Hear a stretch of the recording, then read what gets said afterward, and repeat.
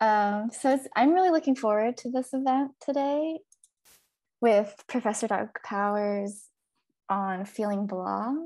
So at DRBU, we recently read this. There's this article in the New York Times called "There's a Name for the Blah You're Feeling." It's called "Languishing" by Adam Grant. And we started to have some conversations about this feeling. And it turns out a lot of people can kind of relate to this languishing. And he kind of describes it as kind of this feeling of stagnation, of emptiness, and just kind of muddling about your day, just feeling kind of aimless, kind of low energy, and not really sure what's going to happen next. We would kind of wanted to talk about this and see if it resonates with other people, and then also see if a Buddhist perspective might bring something to this conversation or shed some light on this issue.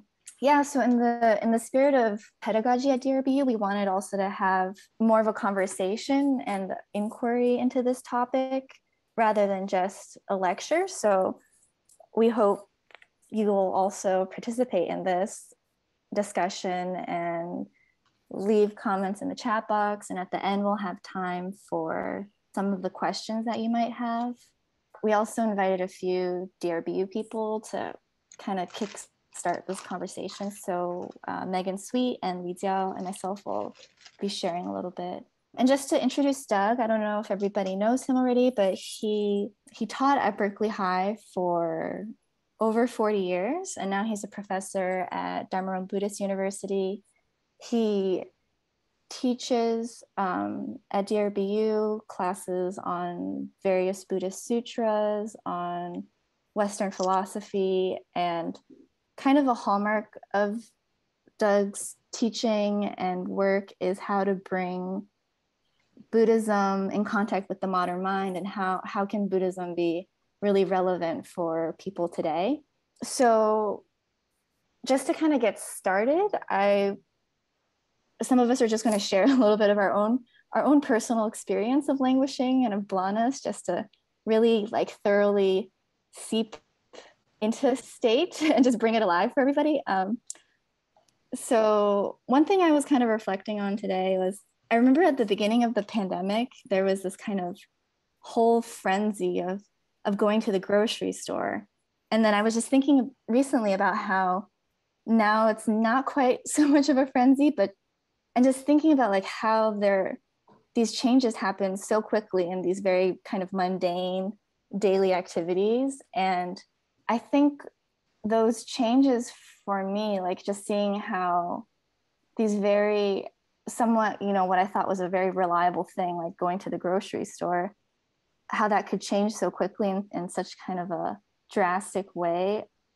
It really made me, it also had like kind of these repercussions, and it kind of had this domino effect in my life. And it caused me to question other things and kind of shed some light on other issues of just like seeing this inherent instability in the world causes other things that I once relied on to become kind of toppled over and pushed around a little bit.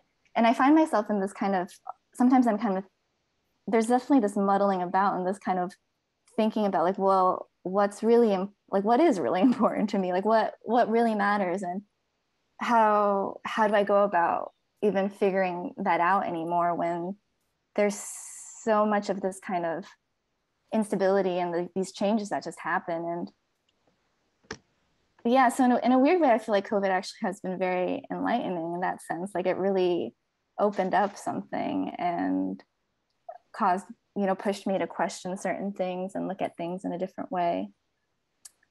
Yeah, so that's just kind of a little bit of some languishing or blahness that I draw on right now.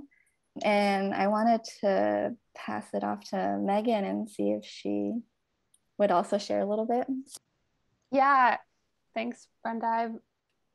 I don't know, as I kind of sit with it, I've been thinking a lot about here in the Bay Area where I live. We have been going through these cycles with COVID and with the fire season overlapping. And there's a kind of like, I don't know, it's not just like this happened one year. It's like now we're into the second year. And there's a kind of a strange normalcy of having multiple natural disasters just happening kind of, or a pandemic disaster and a natural disaster happening at the same time. I don't know. And I kind of think about like, like, is it just going to be like this for the rest of my life? Like more or less? Because it's, at least with the environmental crisis, it's a little hard to imagine things getting significantly better. And I don't know, it just kind of makes me ask like, well, then what do I really find to be meaningful, or where do I want to kind of put my energy? There's a kind of question there that arises, just sort of looking out into the future and feeling that lack of stability. And I think that does kind of produce a little bit of a languishing feeling. You know, you're kind of getting normal. It's like you're used to the new normal. And then you sort of ask like, well, from this place, is this how I'm supposed to think about things? But then on what grounds would I even start to think about life from this new normal? Or am I still like hoping that it will become a different normal, or where does normal even sit? And then what does that mean about how I think about how I want to live and use my life? So yeah, that's a little bit from my world. Li Jiao? Yeah, I definitely hear you both actually, but I have to say that I've been thinking about this feeling blah, but I have to say I don't really like to think about it or dwell on it, just even that topic, because I feel like just dwelling on it kind of puts me in a mode that is not very helpful, in a way that it's kind of like a mode that just stop appreciating life, but rather feel like life is in a limbo, for the same reason that both of you have talked about, even just daily activity during the pandemic, and also all the things that used to be stable are no longer stable, and for example, planning things or even traveling and etc. It's like the thing that you can use to reliably, don't even need to think about, and then you can just depend on and plan and just like, okay, this is going to be like this, I'm going to do this. And now it takes a lot more, you have to consider a lot more, but then the rules are changing, and those new rules, new normalcy hasn't really been really established yet. So just feeling like life moving on, sometimes it takes a bit more mental energy or even physical energy to go through all the things that you want to do, you need to do. Definitely, if I think about it, like if I feel it, I can definitely feel that kind of like, a little bit, there's more resistance to do certain things. But again, I try not to think about it because it really is not very comfortable. And then, yeah, it really just feel like the lack of clarity that is, it just doesn't, you don't feel like there's any clarity coming up soon as well. I don't know, like, yeah, again, it's really early in the morning. I really appreciate waking up not feeling blah, but this is not helpful so much. Anyways, I'll share this much. I'll pass it back to you, Brenda. Thanks, Li Jiao and Megan, for sharing and contacting the blahness. Yeah, I was wondering, maybe Doug, this is a good time for you to share a little bit about your thoughts on this. Like, what are some of the underlying factors that are contributing to this shared sentiment? Yeah, so it's really good to get some reports from the actual mind of this languishing before we start. I don't know if that languishing was speaking for you. Everybody has their own form of languishing, and it'll take its own form in you. And oftentimes it's unconscious. And as people even mentioned, you try to avoid it. So in the article, it talked a lot about a lot of the problems with languishing is it's unconscious and it sneaks up on you in all kinds of ways you don't even know it's there. because you're in mostly an avoidance of it. So, you know, it seems like the background of this is fairly obvious. You know, we know that historically that it's extremely important that we all have a narrative story about ourselves. That narrative story sort of organizes our lives, and it has a sort of set of principles involved in it, or ideology that sort of organizes it, or a set of values that sort of organize it. And then that narrative that we construct about ourselves, the question is whether it matches the world of experience that we're getting through the senses in the world that we live in with that narrative voice. When those things don't match very well, it creates a tremendous amount of fundamental anxiety, not anxiety on the surface, not an anxiety of a problem anxiety, but actually a fundamental anxiety, because we don't actually know even where to look for the answers, since the narrative doesn't fit the actual experiences that we're having. So I think we're in one of those eras. We were in one of those eras in the late 1800s when Nietzsche said the same thing, that the main thing he was talking about was the problem between the narrative that we had and the world that we live in didn't match each other. And therefore, if we didn't create a new narrative, we would be alienated to nature, ourselves, each other, and so forth. So that alienation has continued. And I think now we find ourselves even more in that alienation of the problem of narrative, because we need to have a functional narrative. Now, there's a history to that. I mean, we should all see where we've arrived at this place fairly obviously through a process where I would call it traditionalism. We had a common narrative. Everyone within a culture shared a common narrative. You're either inside the culture or outside. So you could be a rebel, but you couldn't be a rebel inside the culture. There was like traditional culture has a truth of a way of thinking that everyone mostly accords with. It has something like a God or a world or a set of values or a set of myths or something that forms the basis of it. And that's the truth. Everybody lives within the construct of that truth. So there's not really a question about that. Now, obviously that traditional system it exists in the world today, and we can find a lot of traditionalists still around for sure. And of course, within the modern world, when the traditionalists are going to be more fundamentalist, because the thing about a traditionalist, they believe their views to be true for everyone, whether the other person believes it or not. So a traditionalist believes the truth is the truth, whether anyone else believes that truth or not is still the truth. As we moved into modernism in the 1900s, you know, sort of philosophically, culturally, we moved into a recognition that we're different narratives of different cultures, that there was a perspectivism, that if we were looking at the meaning of a particular narrative story, that you had to look at the structure, the hermeneutic structure of the culture you're in.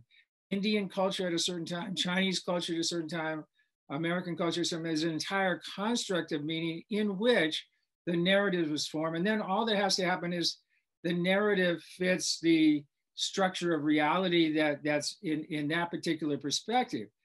So we begin to see, though, in the process of modernism, that the perspectives are relative. There isn't one single truth. There are many different truths, but still the truths are a fundamental perspective, and we get our meaning and narrative within a larger construct of ideology or culture or something. Then we move into what people generally call postmodernism. And so we're at the way late stages of postmodernism. And the major factor of that way of thinking is that even these ideologies have hidden elements of hierarchy and power, prejudice, and so forth in them. Even the different perspectives that we're using as a whole, even though it's a different perspective than another, it still hides hierarchies, power structures, and so forth. So then the only place then to look is ultimately that you can trust is your own experience. And then at first it was your own experience of your own thought, but then people became suspicious of their thought. So then it became, you can only trust your own emotions. but anybody that's tried to trust their own emotions knows that is a roller coaster every day. And trusting your own emotion is inherently unstable. So I went to visceral. The only thing you can trust is how you feel viscerally about what's going on. So as we move down that road, there's increasing amount of anxiety in developing a narrative that's so kind of unstable within this very, the very heart of the narrative is unstable. So anyway, I mean, it's very clear in a kind of historical context how we got to where we are. We now realize, now we take the view that you choose your own narrative based upon your experience of your own emotional life. And then because of the anxieties of that narrative not really fitting the world around us, whatever narrative we're forming through that process does not really fit the crises of the world around us.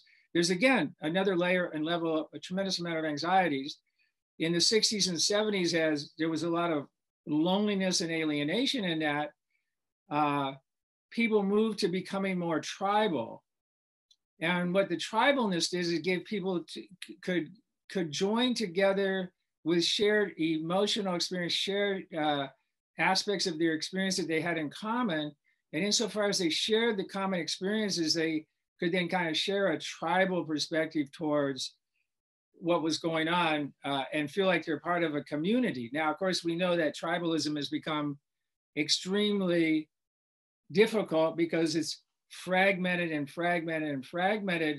larger cultures into all kinds of subcultures that have various kinds of tribal identities and ideologies. So then on top of that, we have the problem of media. We have the problem of media, internet, so forth and so forth. That's even fragmented the input of sense data to people even more. And as people look into the internet and the various social platforms for their identity, then you can see even more that there's a greater and greater fragmentation of people's identity and narrative. And there's more and more anxiety around that narrative. And as you look into the internet look for your identity through Instagram, so forth and so forth and so forth, then you can see that there's a cycle where you're constantly getting the fear, anxieties, that the media itself lives off of drama and anxiety and fear, and it gets your attention through negative aspects of your emotions and the immediacy of negative drama and so forth. So you can see that the levels of anxiety were like at maybe 3 or 4 levels of anxiety when we look into like going back to our narrative to try to use that to make sense out of what's going on. Then you put that on top of these major crises of COVID. When you take all of that I've said before, it was all there before COVID. And when you take that narrative and its interpretation and then deals with narrative, it becomes basically overwhelming because there's nowhere to go. There's nowhere to look for a place that you could agree upon within yourself or with other people in a shared value or sense of direction that you have some certainty will actually lead you in a meaningful direction or lead you out of the malaise that you're feeling like you're in. So the basic fundamental problem with all this is that every place that someone's looking is unstable.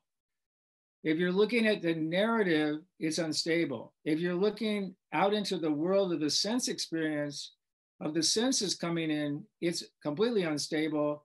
And it's also being manipulated through algorithms back to through your own process. So trying to find something stable there is pretty much impossible because that's constantly changing into itself.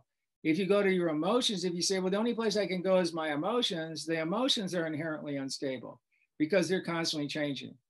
So we're basically living in a situation where people have no idea where to look to ground their experience in a solid place that they can trust their experience, their interpretation of the experience that's going on.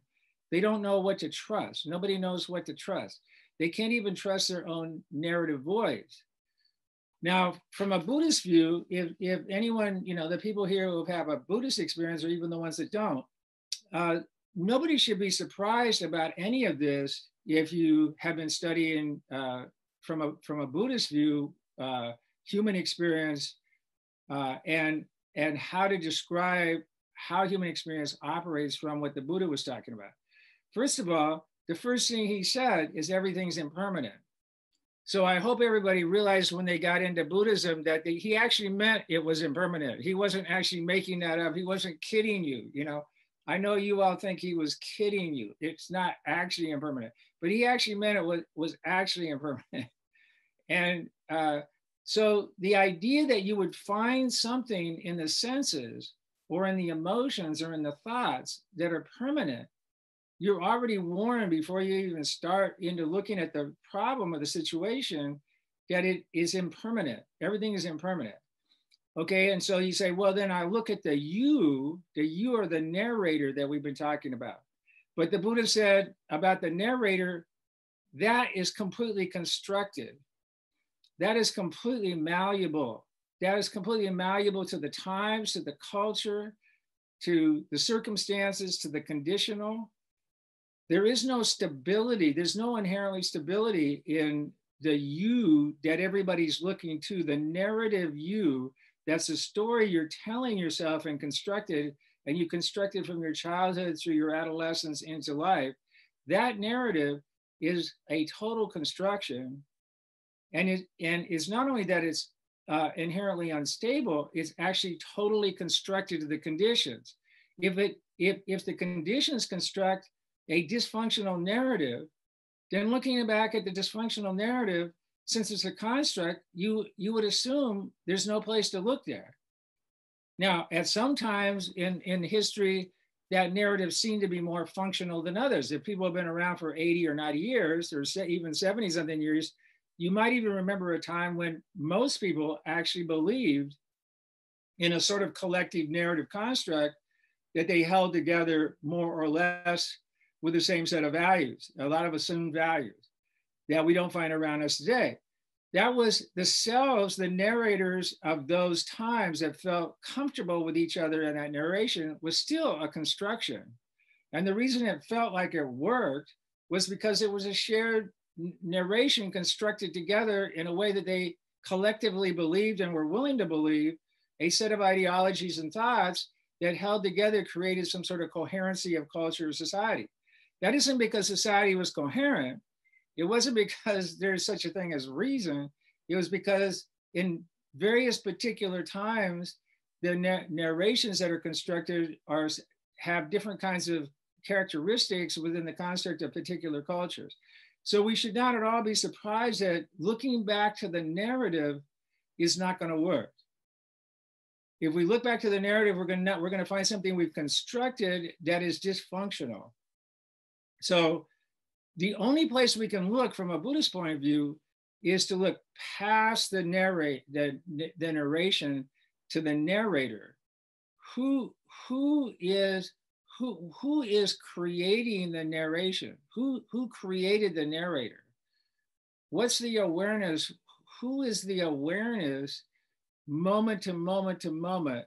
The awareness that's constructing. Who is this awareness behind the narration that is observing? In Husserl, it would be the disinterested observer. We had a little bit of it in Descartes when he said, I think, therefore I am, which is actually said, I doubt. And behind that doubt was an assumption of a subject there, an I am there behind the doubt and thought. That was the foundation of then everything came from that experience of the fundamental experience of the immediate experience of whoever's reporting that they're alive, whoever reporting that they're aware. You have to go back to that awareness. We find it also in Sartre's, we find some of it in existentialism. We find bits and pieces of looking back into this. We find it a little bit in Heidegger, and when we're looking at being and being in time, we see an element of looking back, especially in his language stuff when he's talking about the poet and the arisal of words from the poet. We see a kind of looking back to being. Again, looking back to being, each of these are different than what are different in actual experience and what the Buddha was talking about in the totality he always talk about. But they have a sense of that kind of move back to ground in the experience, in the immediate experience of a person, in the immediate experience of the awareness of a person. And then from that, as you settle into that experience of awareness and become, have some sense of stillness and solidity in that experience, then you can use that to either pay attention to the conditional, to what's going on in the conditional. All the senses are giving you all kinds of information. So from that position, you can observe the conditional from a much more stable place, that you're not totally overwhelmed by anxiety and all these other kinds of emotions. Or you could use it to look deeper into emptiness. You could use it in a more metaphysical way to look into a deeper sense of that towards emptiness. Or ultimately, you could use it for both. If you became really, really skilled, you could use it for looking both into the conditional and into the foundational. So it seems to me at this moment in time, the sense of languishing that people have and the conditions we find ourselves in, and the complete disconnect between narrative and the general realities that we exist within, is a really, really perfect time for Buddhism to present itself to the modern world with some new language, to offer the world an actual completely different approach to solidify the ground of foundational existence at a very different place than narrative, sensation, world ideology, and all the places that people are looking for it now. So on that note, I'm going to stop so that we can leave time for questions and comments. So there's a couple of thoughts on the issue. So we talked about kind of this not having something to rely on, and it can be a very long process to develop something that we can rely on. But then in the meantime, we have our lives that we're going about every day. So like, what kind of things can we do maybe on a daily basis, like that can help us not get so dragged down by the blahness? Well, again, if we go to the Buddha's answer to that is, we'll never be blah if we open up our heartfulness and loving kindness and compassion to actually really paying attention and caring about the others around us, the nature around us, ourselves in a more caring way, a more compassionate way. As soon as you make that move to pay attention to somebody else in a compassionate way with generosity, you completely lose your blahs. There's no way to be in blahs if you're in a true-hearted generosity. So that's the Buddha. I mean, the Buddha said, basically, if you'll be generous, and if you'll be generous, and if you'll be patient. And what do you mean by patient is listening to your mind, what's arising in your mind, the thoughts, emotions, and so forth, observing and listening to them without reacting, without jumping on them, attaching, without reacting, without judging, and then do the same thing with others. give them space to be the other, different from you. That's not just a projection of your needs and desires. But again, to do that, you have to open up the space of listening, generosity, and compassion. So in our immediate everyday life, the way out of the blahs is our community, developing a sense of community, of being compassionate, having loving kindness, compassion, sympathetic joy. That's the Buddha suggested those four, that what you needed was to open up your open-heartedness. So you felt the glow of an open-heartedness, the spaciousness of open-heartedness. Again, he was careful to say, don't bring that down on somebody in like love, because that collapses that open-heartedness down to attachment. So you have this open-heartedness. When you see somebody suffering, you have compassion. When you see somebody having a lot of joy and really excited about something, you feel sympathetic joy for that. You don't feel jealousy for them having joy. You are really happy about their joy. And then this leads to a sense of equanimity, that you have a sort of sense of equanimity, constantly observing, still not overly, very aware, but not necessarily emotionally moved by the circumstances. So that's by far the fastest way. The fastest way is to relate to each other in a compassionate way. Thanks, Doug. We have another question from Bernie. And the question is if you could elaborate more on how this Buddhist awareness is different from relying on a sense of the emotional or the rational sense of self. So the emotional and rational sense of self, emotions actually are experiences of the past that are arising in the present. If you look carefully at what your emotions are, they are, when you had an experience in the past, you had an interpretation of that experience. There's two ways that interpretation arises. One is emotional, with an emotional charge, and the other is a representation of it called the thought. So we have thoughts and emotions that are representations of our past experience that now rise by association in our senses to our present experience. So as we're going through the present experience of our senses, that's including the mind as a sense, we're having a constant flow of sense experiences. And those sense experiences have these associations with emotions and thoughts that have occurred in the past. And when the association arises, the emotion arises, or the thought arises. The emotions and thoughts are not you.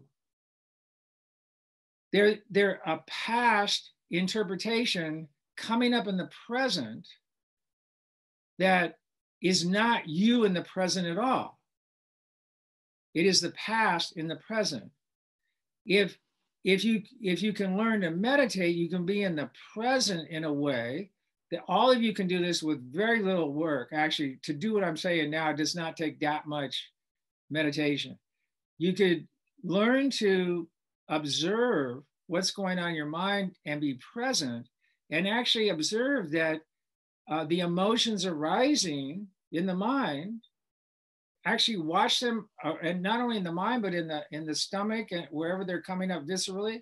So you can observe them viscerally arising, and you can actually see that the mind chooses to go with that emotion or not.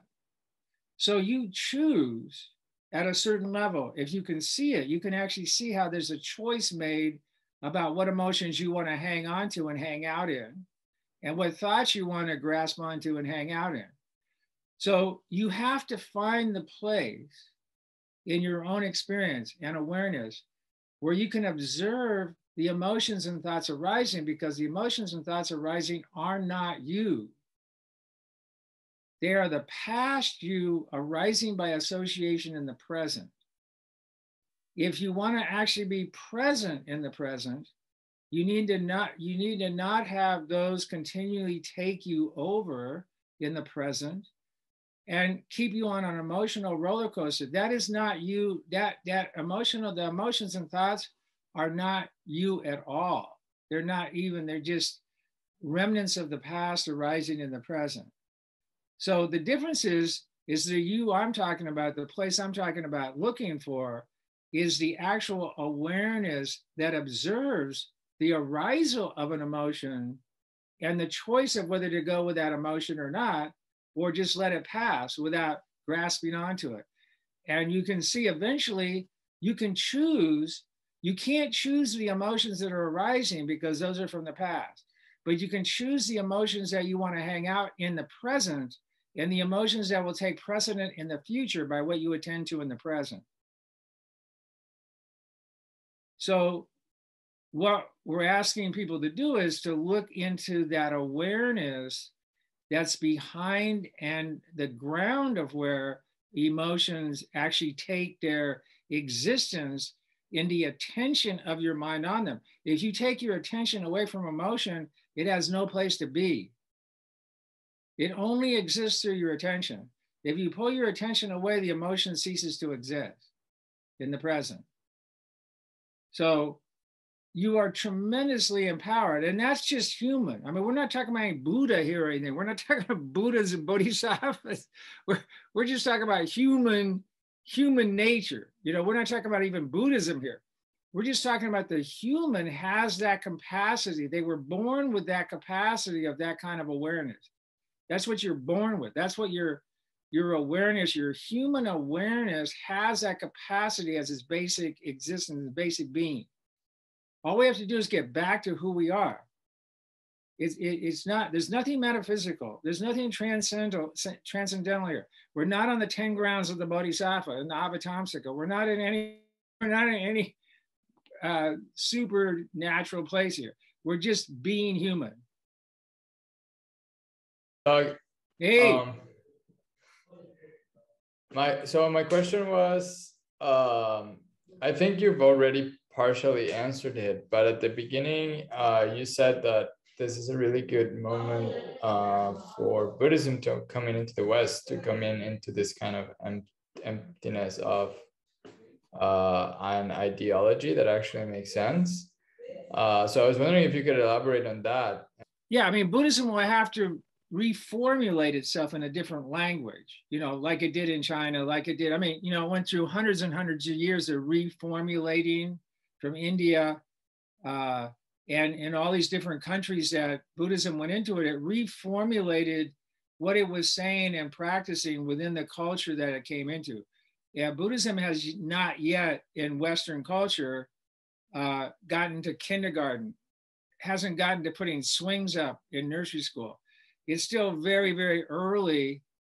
It's all in a foreign language. It's all in a language of dharmas and blah, blah, blah, karma, and nobody understands what the heck's going on. So it's all in foreign language. It has to be brought into the language that people are used to working within. Once it can bring it into the language that people are used to and keep all of its same principles and stuff, I think it will find in this moment in time, it will find incredible numbers of people that will be interested in it because it doesn't depend on ideology. It doesn't depend on a narrator. It doesn't depend on authorities outside the self. That's the key thing at this moment in time is people under a certain age don't believe in any authority outside of their own experience. They don't even believe in ideas. They believe in their emotional and visceral experience. That's perfect because that's exactly the Buddha is actually saying you can't trust ideology. You can't trust narrator. You can't trust, these things are all impermanent. You have to look deeper than that into the mind, into the experience, into the visceral. So I think it fits exactly where people are. I think the hard part still, that the big thing that we're going to have to get through into a modern context is the problem of impulsiveness, erotic impulsiveness. There's a tremendous value in Western culture for erotic impulsiveness. It actually goes back all the way to Plato and Diotima's speech. So this creative kind of force of erotic energy goes back, Eros goes back all the way Plato, and then we got Freud's libido, we got Schopenhauer's will, we've got endless versions of this force of creativity and so forth and so forth. And it's highly valued. This creative erotic charge is highly valued. I know it well. I was in the 60s. I won't go into it, but I can give you lots of renditions in 68 to 75 of this. So the issue here is really tricky when we come across Buddhism, came across Master Hua, and we were a bunch of hippies back there in the 60s and 70s. The big battleground was this impulsive eroticism, the freedom of impulsive eroticism versus the freedom of a still mind observing. So there's a lot of people that don't want to give up the mythology of their eroticism. The urging, surging dynamics of whatever that is. It's not just sexual. I mean, it has a sexual aspect to it, but it's not just sexual. It's much more than sexual. And it's aesthetic. It's a lot about the aestheticism. It's a lot about a lot of stuff. We can spend a lot of time on this, but we won't. But that is the biggest. I think almost all of Buddhism can be translated in a way that people will actually be very, very, by getting past, and where does that hit ground? It's in precepts. So as soon as you start talking about precepts, people get pretty nervous, okay? And the reason they get nervous is because it seems like that's some kind of moral thing, that's some sort of like thing that's like a repression of their impulsive, instinctual drives and desires. So that has to be explained. There has to be a tremendous amount of explanation and exploration and experience of what it feels like to have the freedom of stillness versus the freedom of erotic movement. And I don't know, I think the reason we're going fairly slow so far in the West of making headway is I think that people actually have to experience that for themselves. I don't think you can tell people about that at all. I don't think anybody's going to believe anything about that you say. I think they actually have to have enough experience of the mind, the stillness of mind, and feel the joy, not the repression, of the stillness of mind and the freedom of the mind, to see that the freedom of the mind in stillness and awareness is a more expansive freedom than the freedom of impulse. But you can't say that. You have to be able to experience that. Does that make any sense? Or the rest of it, I don't think the rest of it, I think the impermanence, I think the senses, it's very empirical. I mean, it's talking about contact. It's very, in a Western philosophical tradition, if you read Hume would sound like a Buddhist sutra. Hume's Concerning Human Understanding, if you read it, it sounds like a Buddhist sutra on the senses and no self, nothing on the other side of contact that you can prove. I mean, you know, the deep aspects of empiricism are actually better Buddhist texts than some of the Buddhist texts. Probably Hume's a better Buddhist on the senses than most Buddhists, right? So we can find lots of examples of the major aspects of causation. So the 12 links and everything being causal, everything being impersonally causal. There's this tremendously scientific, Buddhism has a very scientific orientation towards experience. That's very conducive to most people in their modern thinking. It would just, the only problem that it would do is, again, it just wouldn't go with a science when it becomes an ideology of total explanation. If science can stay within its realm of that which is measurable and repeatable in certain kinds of material frameworks, then the Buddhism has no problem with that being part of the description of the conditional. You know, what's the problem? It's only when science becomes an ideology, which is a whole argument within science itself, when it becomes an ideology that explains everything, And of course, as I point out all the time, the reason that it has all these gaps in explanation and gets away with it is because it has this wonderful out called probability. So at any time there's a little problem, we'll just call it, there's a probability, there's a chance and probability. Okay, so so I think there's a lot of, I mean, I could go through right now 30 things that I think link, but I think I pointed out the main thing that we're going to struggle with for a little while. Yeah. So there's another question talking a little bit about your previous answer about this human capacity for awareness. And the question is, how does one move from this human capacity that you mentioned about having awareness of emotions and then not giving emotions attention? So how do you move that to the Buddha nature? That stillness of awareness is the sixth consciousness. You know, I'm talking about in Yogacara terms, I'm talking about concentrating in the sixth consciousness. You know, you're stilling the sixth consciousness.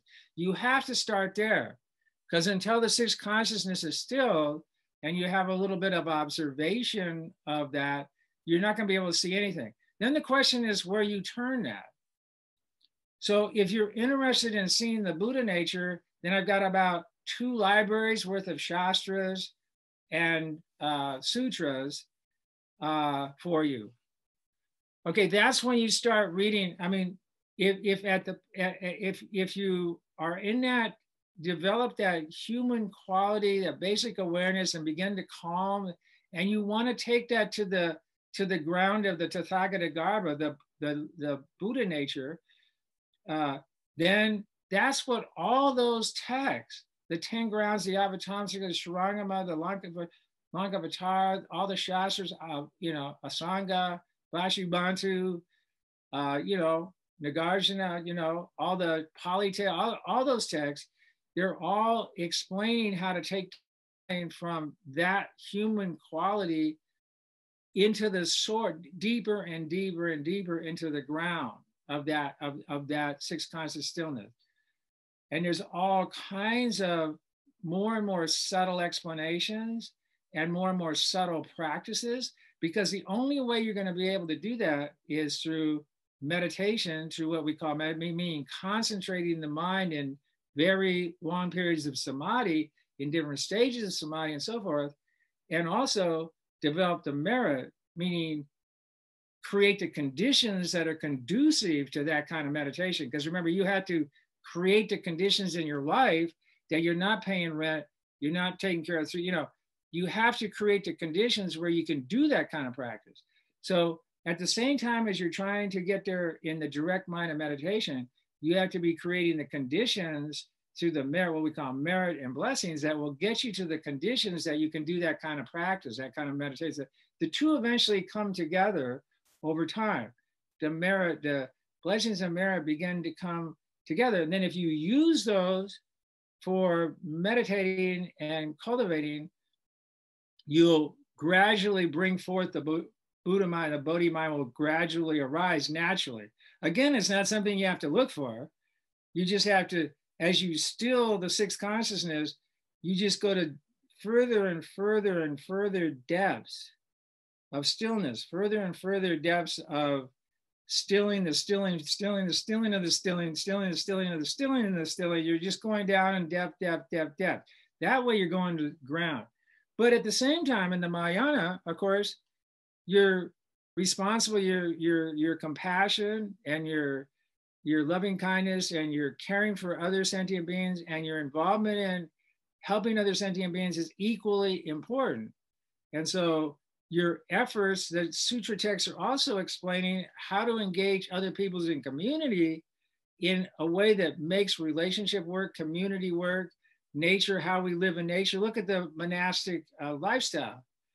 You know, it may be, I mean, I'm not joking, it may be that the monastic lifestyle might be the only survivable lifestyle on the earth at some point. 1 meal a day, simple existence, not needing a big house, not need too many cars, you know, so forth and so on. If you look at the monastic, the monastic lifestyle, it is a lifestyle for environmentalism. The city of 10,000 Buddhas, 1 meal a day, blah, blah, blah, blah, blah, It was more of a statement of creating a community that's functional in the long term with the environmental crises that we face than it was even about a community that was just for religious purposes of having a pure place to meditate and so forth. So I don't know, did I answer that or did I go off? I think a little bit of both. So we have only a few minutes left and there's 2 more questions. Maybe I'll just read them both and then you can figure out how to answer both of them. So one person's asking about when you say to bring Buddhism to the language of the place, do you mean language per se or the culture of the place? And then they give... Yeah, both the culture and the language. But it's even more than culture and language. It's the mores. You know, I would go even further to the mores of the place.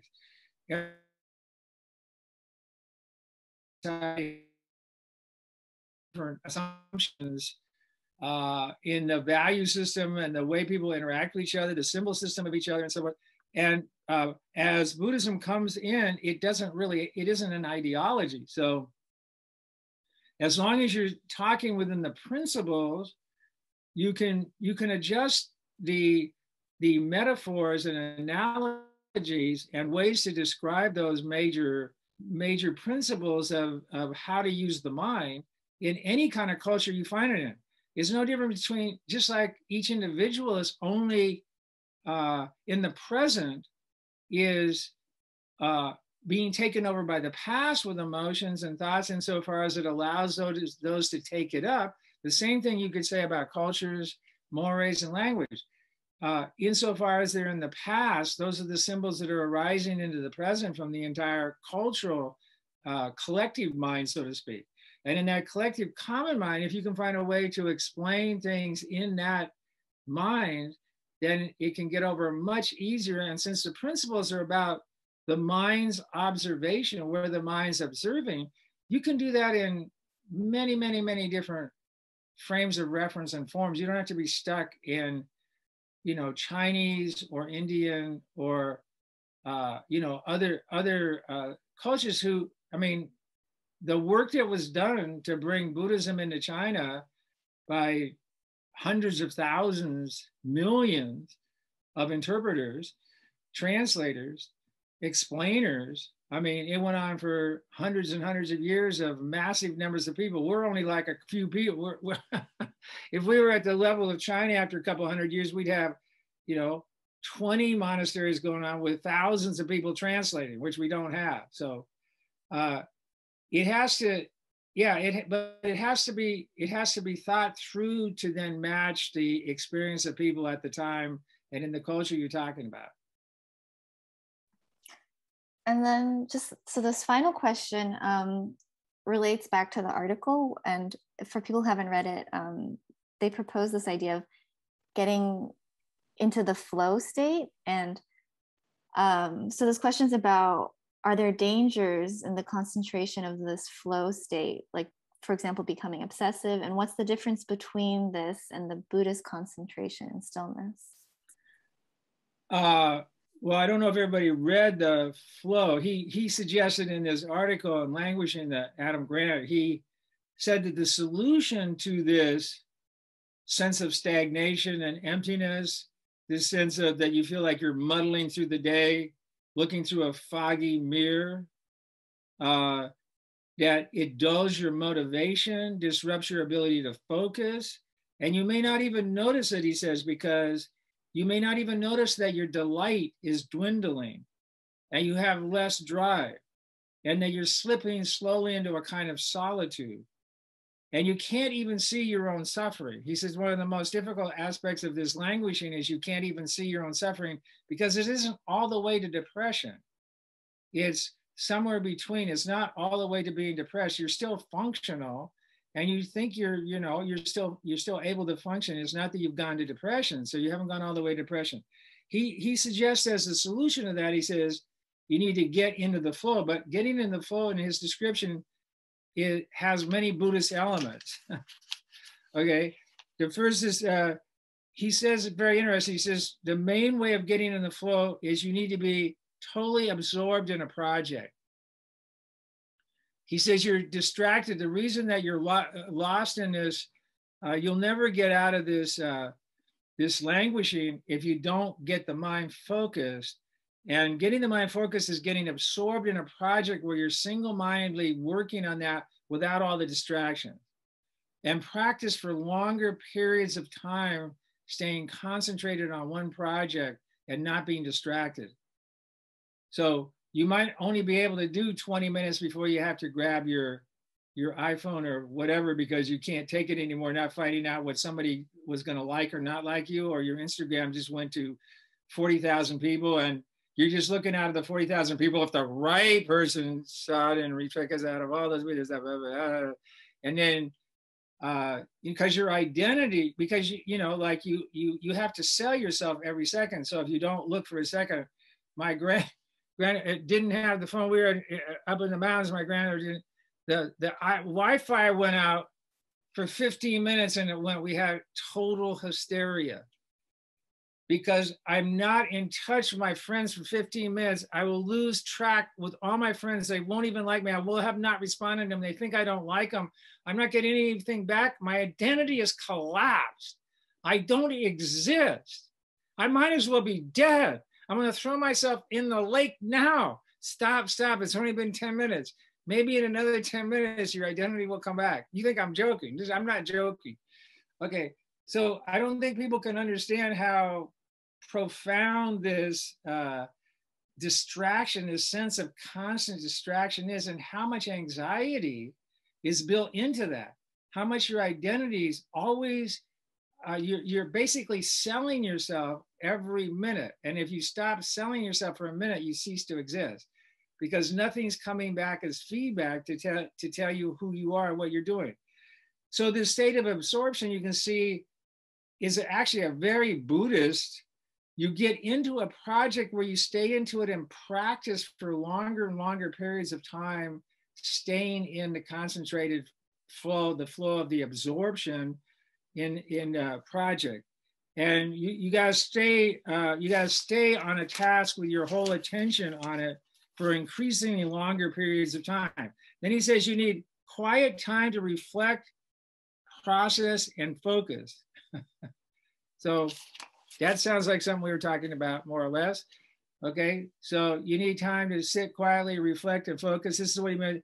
And you need to look for joy.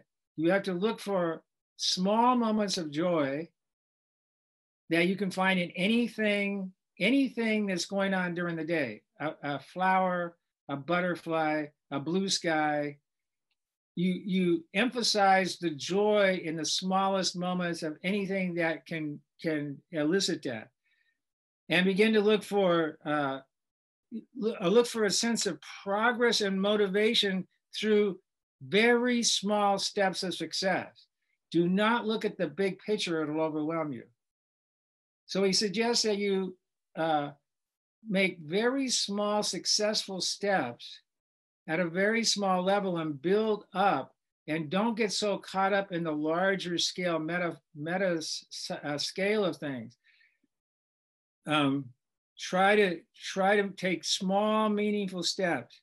And then he says you need to join in meaningful conversations where you re-engage and focus your energy in relationship with somebody else, in focused, attentive, being there conversations with people, and focus your energy on listening and communicating and so forth with people.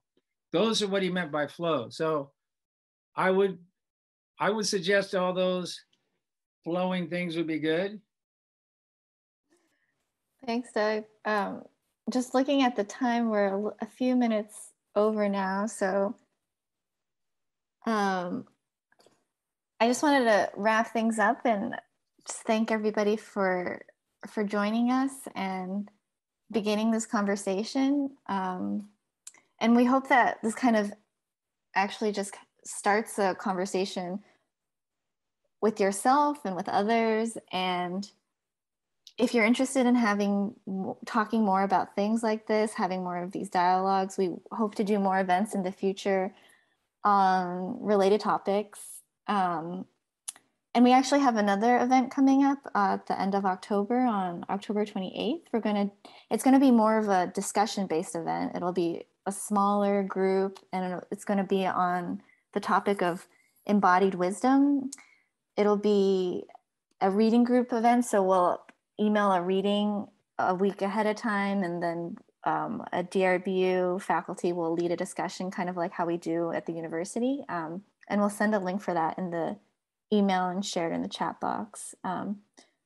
But if people have any more questions, we'll stay on for a few more minutes, but for other people, you're all welcome to drop off. It looks like there are a couple more questions in the chat box. So yeah, we'll answer a couple more questions, but for everyone else, we really are glad you're able to make it today and hope you continue in this exploration of our human existence. Yeah, a good comment about how we're hyper ultra plugged in these days, and it's increasingly difficult to cultivate stillness unless we really plug ourselves out.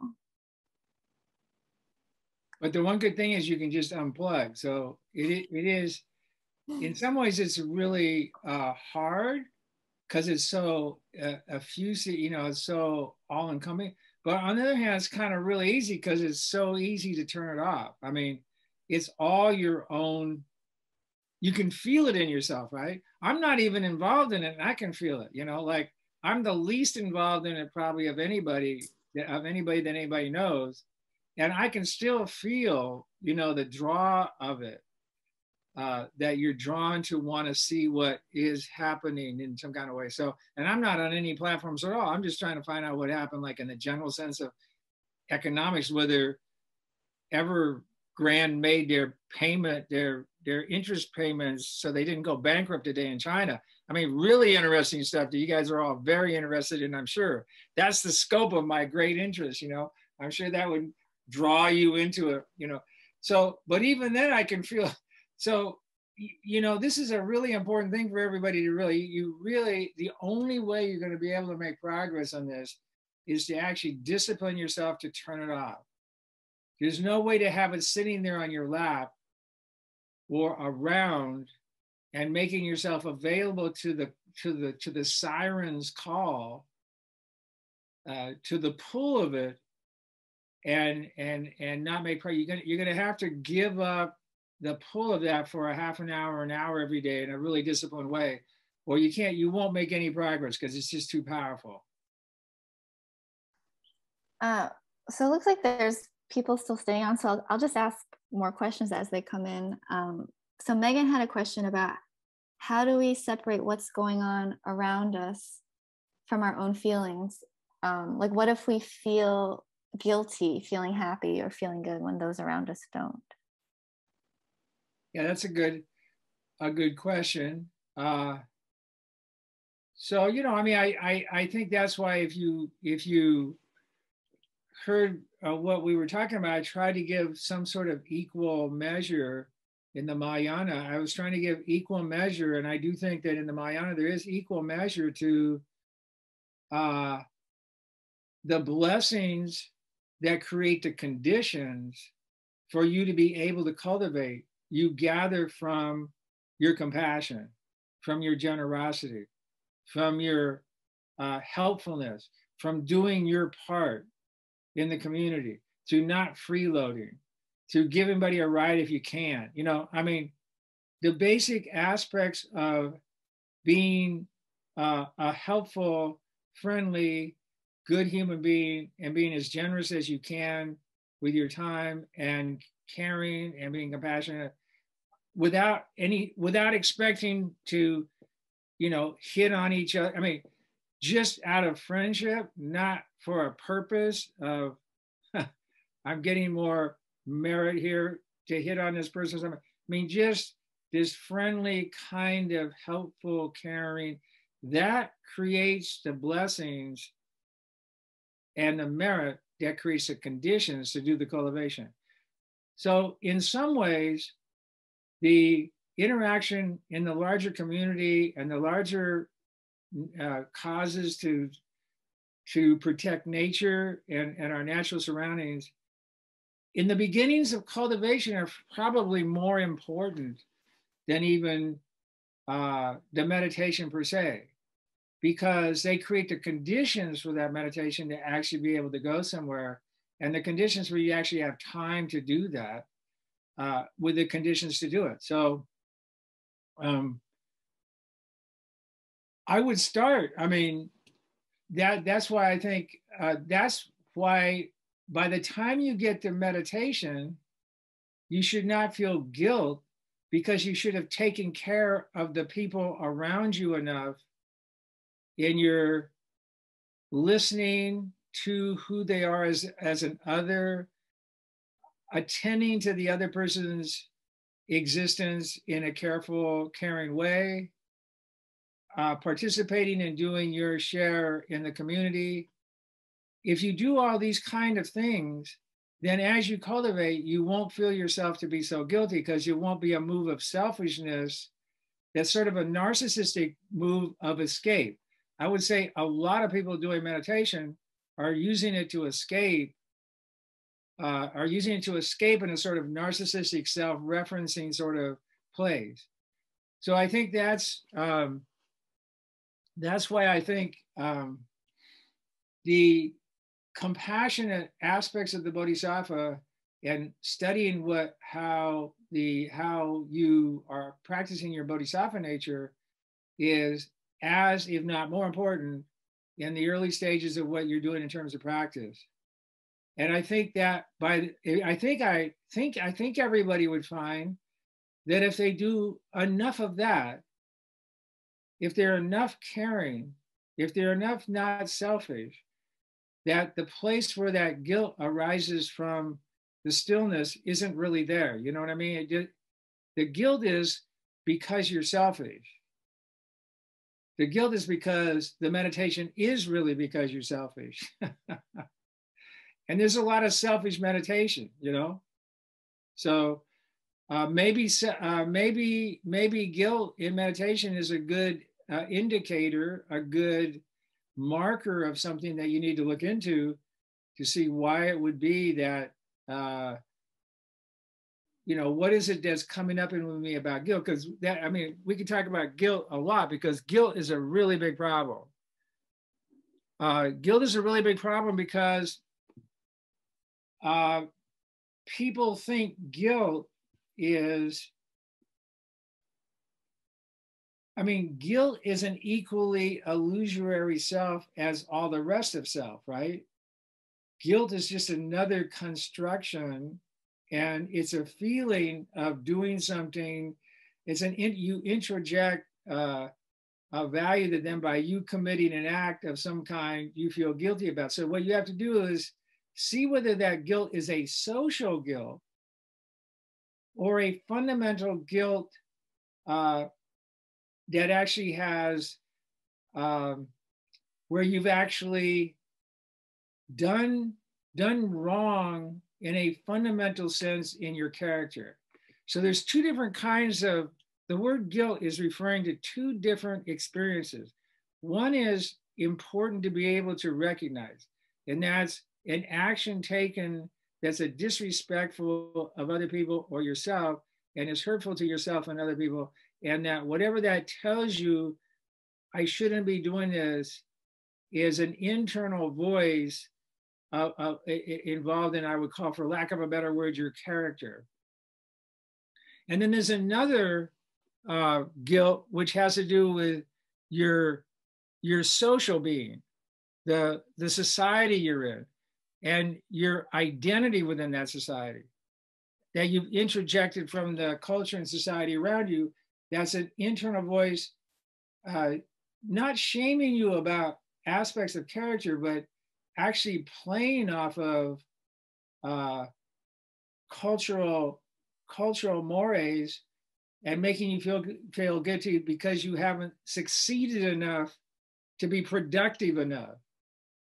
To be productive enough is probably a capitalist guilt, right?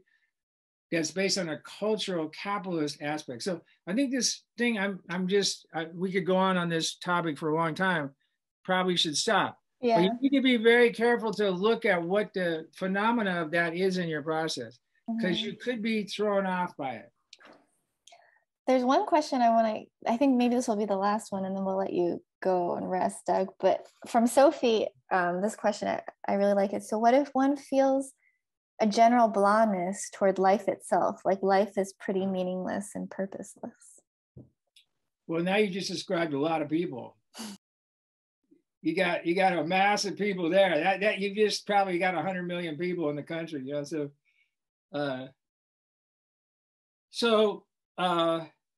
That, you know, you're going to have to force it. You know, you're going to have to force it. So the reason that people have that sense of blah meaninglessness is because they've given up on meaning. And you could have given up on meaning for a lot from experiences. You could be giving up on meaning on disappointment on the overwhelming quality of the problems that we're facing. In other words, it's a kind of giving up. It could be for many different reasons. So you have to know the specifics of why people have given up. In the face of the virus, a lot of people have given up, you know, any focused future, because what's the use? I mean, if we're going to argue over, you know, my right to wear a face mask or not, I can kill my whole family. I mean, what are we doing? I mean, you know, you kind of lose track of what we're even talking about, right? So there is this larger sense of meaninglessness and it could be for many, many different reasons. But that you have to realize that the sense of meaningless is an actual choice of position. It isn't just happening to you. Again, I go back to no mood, emotion, or anything is happening to you. You're choosing to hang out in it. It's not who you are in a fundamental sense. It's what you're choosing to do, usually as escape, usually as defense mechanism, usually for many other reasons. You have to find out, you have to look into yourself to see why it is that you want to go down that road. And you have to see what it is, what's the purpose in your existence for being trapped in a meaningless blah that isn't going anywhere, because there's it's actually a defense mechanism from being held accountable in any expectation. So for instance, one way that will come up is relationships that have gone really bad and are really disappointing. Then that state as a way to avoid future relationships in which there would be expectation, because you can't even rustle up your energy to even talk to somebody. So then that keeps you from other relationships that might have the same outcome of hurt, pain, suffering, and so forth. And so it's a defense mechanism. The actual non-action is a defense mechanism that's keeping you from actually being held to some expectations that you no longer trust yourself. It's basically not trusting yourself. So you need to really look into it, because it's a lot more complicated than simply being meaningless.